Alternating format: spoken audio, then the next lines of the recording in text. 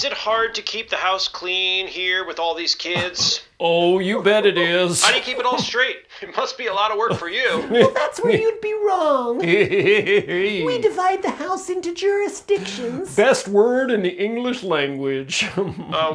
What does that mean exactly? Child slave labor. Oh, Jim Bob. What he means is each child maintains their own jurisdiction or section of the house, and they won't eat or see daylight until that chore is done. Oh yeah, it works well.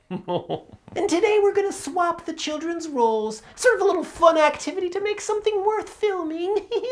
Yup, the boys will do the girls' stuff, and the girls will do the boys' stuff. Girls and boys, aren't those gender stereotypes? No, what did you say? Jim Bob, why don't you take a 5, honey? I got this. Get you! Ask me that question again. Women doing housework, men doing outdoor chores. Isn't that a tired stereotype? You know, stale old gender roles. Do you realize how stupid you sound? Sorry? You're one of those people who fools themselves into believing that men and women are truly the same. Well, yes. Well, that's simply not the case, and I'm embarrassed for you that you believe that. You see, silly, men are still quite large in comparison to women on average, and women do in fact still carry babies in their wombs and nurse them. At least last time I checked. They're simply biological traits that can't be ignored, you see? But I'm not done! To ignore those innate qualities is to ignore biology. And if you ask me a question like that again, I'll have Jim Bob crush your neck. okay. Yep. Okay, honey, you can come back. Yeah, so we have the boys doing the girl stuff, and our big tough son Josh, who's very manly, is teaching the girls how to change a tire and change the oil and whatnot. And Yes, it is I, Josh.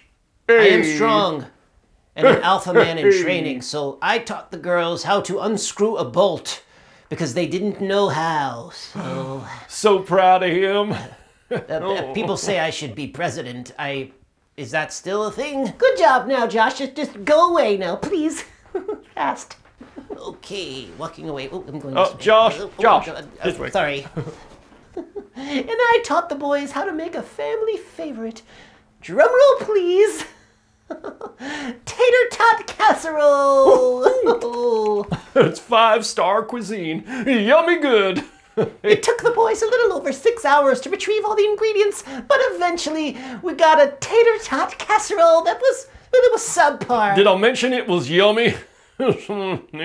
Tater tots. It was runny on the bottom, Jim Bob. Not good. Oh, but I like that part. I just drizzle all the greasy stuff down my gullet while I stare at the ceiling until I pass out from a tater tot coma. Oh.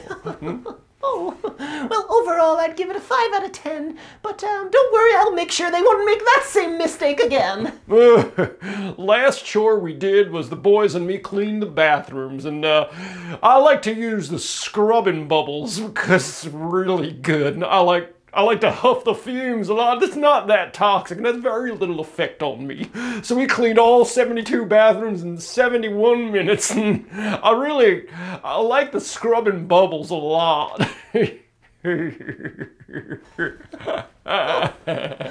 Okay, honey, now go lie down.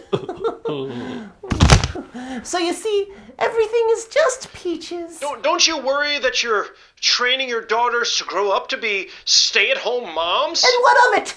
Don't you realize that babies need a mother to nurture them? What would you like? To have a whole generation raised by daycare workers who could give two shits about them? Stop wasting my time. Okay? Now someone get me a tater tot that's not too soggy, please. Oh.